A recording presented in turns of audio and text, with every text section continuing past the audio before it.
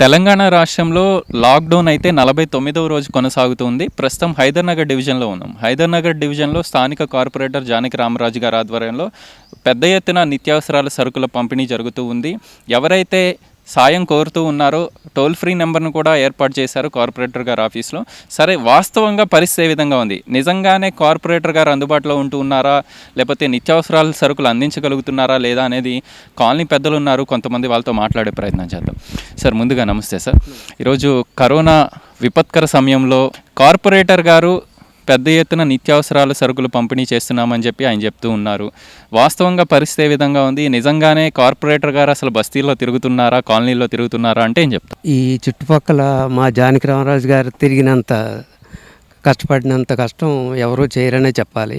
ఎందుకంటే ఇది డబ్బులతో సమస్య కాదు, దీనికి చాలా శ్రమ పడ్డారు. మేము కూడా చూసాము.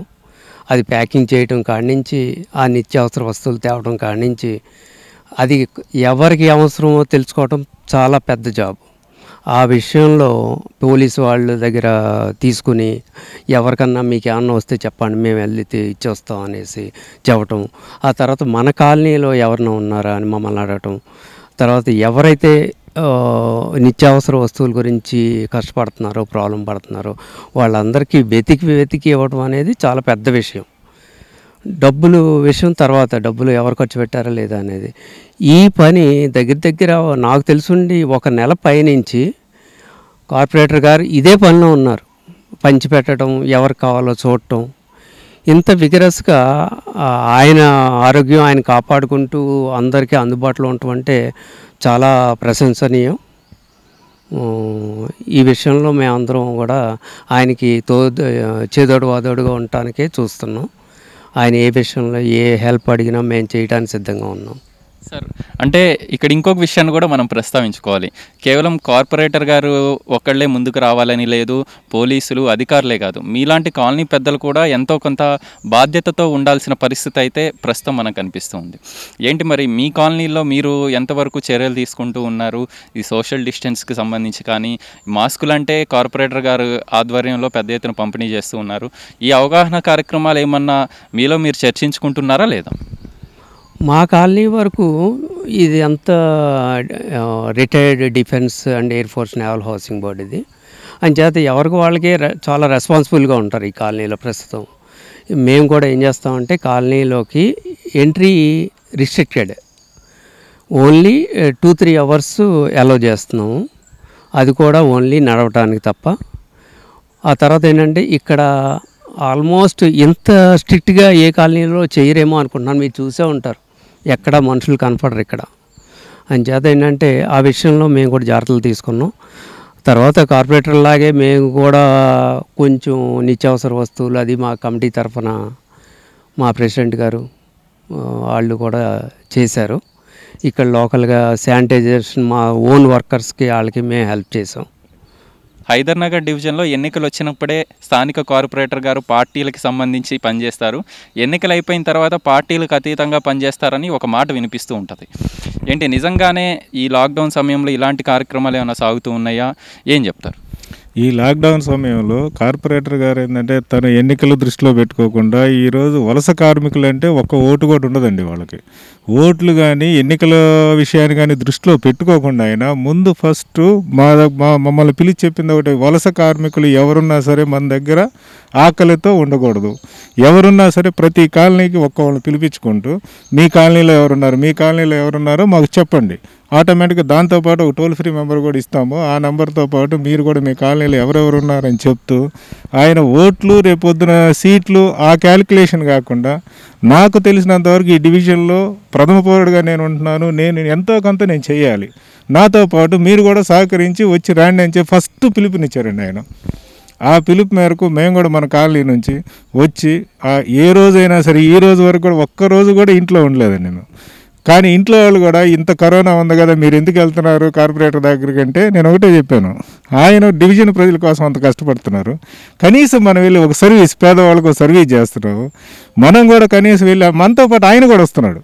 ఆయన ఏదో ఆడ కూర్చొని పోయి మీరు ఇచ్చిరాండో లేకపోతే ఈ ప్యాకెట్ ఇచ్చి చేయండి అని చేయట్లా, మనతో పాటు ముందుండి నడుస్తూ మనకు ఒక అవకాశాన్ని కల్పిస్తున్నాడు. పేదవాళ్ళకి ఎవరికైనా సరే ఆడ ఓటు ఈ రేపు పొద్దున నా సీట్ వస్తుందా లేకపోతే ఓట్లు వస్తాయా లేవా, ఓటు ఉందా లేదా, ఈ ఆలోచనలు వెళ్ళలేదండి. అదొక్కటి మాకు చాలా బాగా నచ్చింది.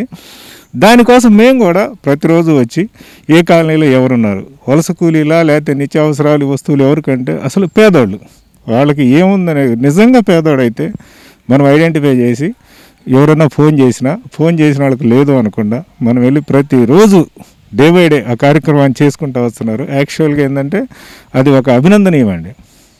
ఒక కార్పొరేటర్గా జనరల్గా చేయటం వేరు, లేని వాళ్ళకి మనం ఇచ్చుకుంటూ వెళ్దాం అనేది వేరు. దాంతోపాటు నిత్యావసరాలు కానీ, మాస్కులు కానీ, శానిటైజర్లు కానీ, ఈ కాలనీలో ఏదైనా ప్రాబ్లం ఉన్న ఎవరన్నా కాస్త జనం కానీ బయటకు వెళ్తుంటే కాస్త ఎవరికన్నా 100 మెంబర్కో డైల్ చేసి జాగ్రత్తగా చేసుకోవటం, కాలనీలో ఎటువంటి ఇబ్బందులు రాకుండా చూడండి, నా వైపు నుంచి నేను చేయగలిగింది ఏదైనా చేస్తానని చెప్పి దగ్గరుండి ప్రతిరోజు మనకు చెప్తూ గైడెన్స్ చేస్తూ ఉన్నారండి. అంతవరకు అయితే మేము ఈ డివిజన్లో ఒక ఓటర్గా ఉన్నందుకు మాకు చాలా హ్యాపీగా ఉంది. సార్, చివరిగా చెప్పండి, పెద్ద ఎత్తునే కార్యక్రమాలను మేము చూస్తూ ఉన్నాం. ప్రచార ఆర్భాటాలకి చాలా దూరంగా ఉంటారు జానకి రామరాజు గారు, అది మాకు తెలుసు, మీ అందరికీ తెలుసు. ఏంటి, వేల మందికి నిత్యావసరాలు సరుకులను పంపిణీ చేయగలుగుతూ ఉన్నారు, చాలామంది కడుపులు నింపే ప్రయత్నం చేస్తూ ఉన్నారు. ఎలా సాగుతూ ఉన్నాయి కార్యక్రమాలు, ఏం చెప్తారు? ముందుగా హైదర్నగర్ డివిజన్ కార్పొరేటర్ జానకి రామరాజు గారికి ధన్యవాదాలు తెలుపుతున్నాండి, కాలనీ ప్రజలందరి తరఫున కూడా. ఆయన లాక్డౌన్ స్టార్ట్ అయినప్పటి నుంచి కూడా ఈ రోజు వరకు ఒక్కరోజు కూడా ఆయన ఇంట్లో ఉన్నదే కానీ ఎక్కడ బయట కనిపించింది కానీ కనిపించలే.